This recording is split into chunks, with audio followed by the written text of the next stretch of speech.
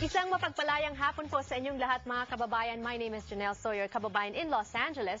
And you're watching Kababayan Today. Ito po ang kauna-unahan at kaisa-isang pang-araw-araw na produksyon para sa ating mga kababayan dito sa Amerika. Yesterday, as I've mentioned, some areas have started celebrating the anniversary of the Declaration of Philippine Independence Day, which we celebrate worldwide, Filipinos all over the world. That's on June 12. And today is no different because we're going to be celebrating that today. It's all about Pinoys as we introduce you to the brand new, she assumed office October 1st. Was it October 1st or Halloween? October 31st. Yes. Brand new Philippine Consul General, only the second woman to hold this position, the Honorable Consul General Hellen De La Vega, or Barber-De La Vega. Hello and welcome to Kababayan Today. Thank you so much, Janelle. And first and foremost, I'd like to congratulate you very much. Your talk show is really high there in the marks. Thank you. Thank you so much. You know, Consul Barber-De La Vega was actually one of my first few guests when we launched Kababayan LA, still Kababayan LA at that time, in 2006. You were the Deputy Consul General at the time? Yes, that is right. I still remember. So how has it been since? Like, you were Deputy Consul General 2006. You left when?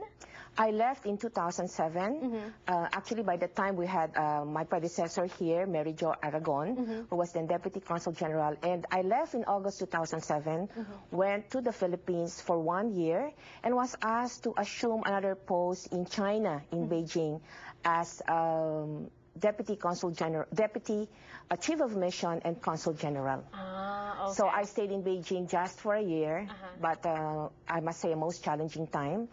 And then, unfortunately, our ambassador in Myanmar, that was formerly Burma, passed away. So they were looking for somebody in the region. So I was nominated to be the ambassador. So I served in Myanmar as ambassador during its most important years, from September 2009 until October of last year.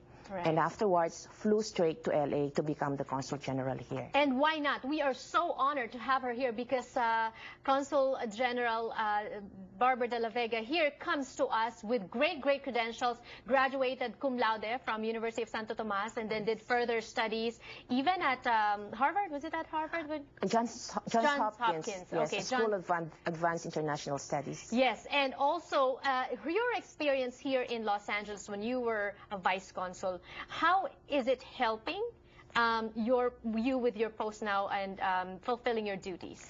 Well, first and foremost, iba talaga yung nandito ka na.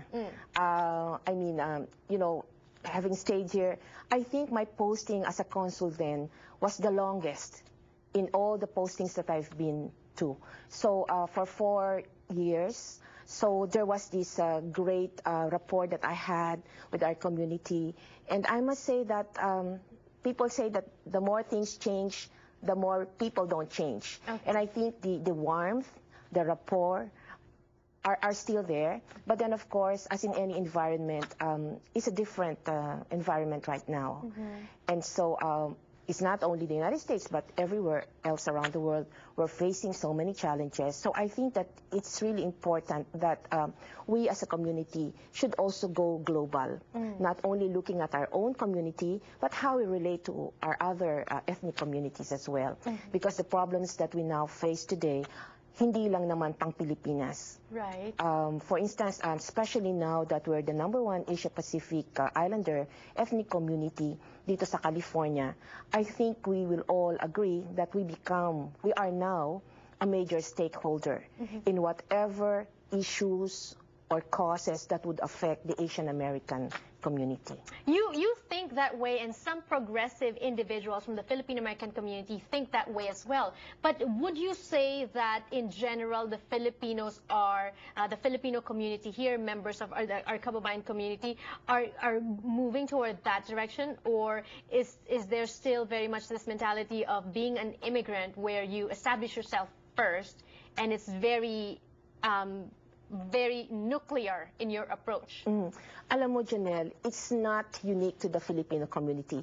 Lahat ng diasporas around the world went through that transition. Okay? Except that I think what is important to look at right now is how deep is the support of our community.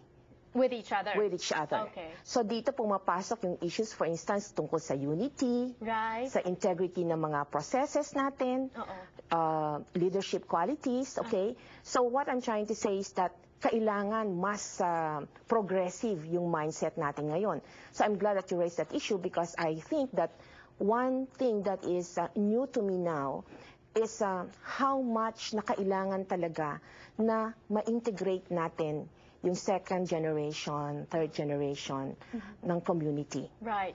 For these issues because I see that there will be new challenges really na importante na maintindihan na ng youth yun. Yes, and we're going to be talking about that also today in the program. But I want to make mention, you mentioned that that being nuclear is not just present in the Filipino culture. So other nationalities as well. What about other Filipino communities? Since you've been to Tokyo, Beijing, Madrid, Myanmar, are there differences and similarities with the Filipino communities here in Southern California and in those places that I've mentioned? We're going to be talking a little bit more about that also when we return on the show. Don't go away.